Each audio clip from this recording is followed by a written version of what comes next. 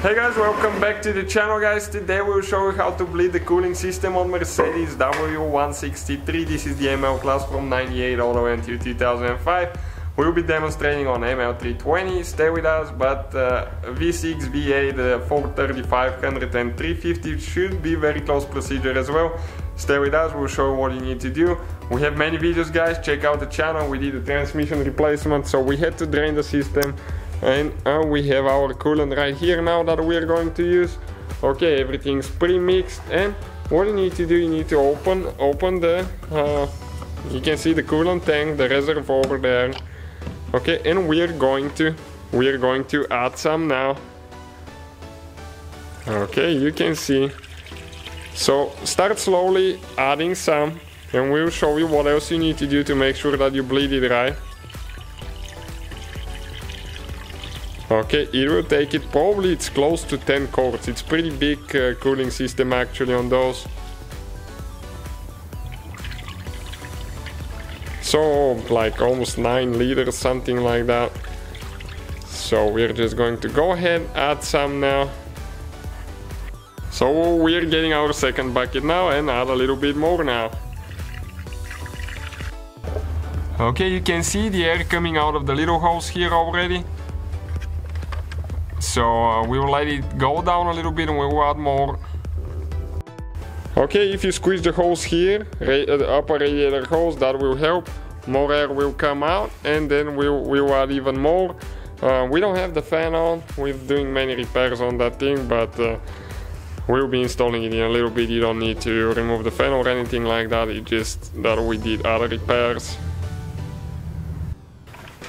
Okay guys, so we still adding more. It's gonna take you a while because a trapped air, by the time it comes out you need to put more coolant. You can see, so we got all of the coolant that we have. Okay, so next thing that we need to do, after you're done adding and you don't see any more bubbles inside, you need to leave the cap open there. Do not drive the car. Okay, what you need to do, you need to go inside.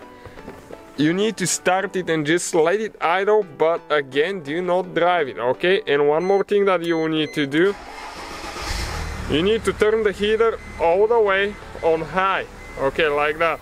The fan needs to be on and all the way on high. That way, the coolant will circulate through the heating core here in the dash. Okay guys, you can see now all the air coming out of there now. Okay, that's what it needs to be, so it's gonna take a little bit more now. Hopefully you can hear me, it's pretty loud engine. Okay, you can see it's pumping air out now. We have a little bit of smoke because we did a transmission replacement, so we spilled oil on the exhaust. Okay, transmission oil, so if you see a little bit of smoke, don't freak out. Okay, we're empty, so that'll be all. So what you need to do now guys, you need to leave it open like that, don't close it. You need to go inside, you need to let it idle, and don't do that inside your shop unless you have all the doors open. And you need to let it idle until the thermostat opens, which will be above 80, probably close to 90 degrees I think.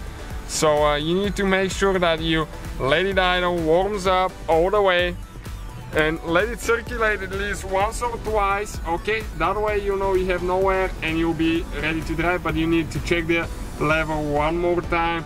And when you drive it that day, next morning check the level again, because there is a possibility that there is air in the system somewhere and you just got out.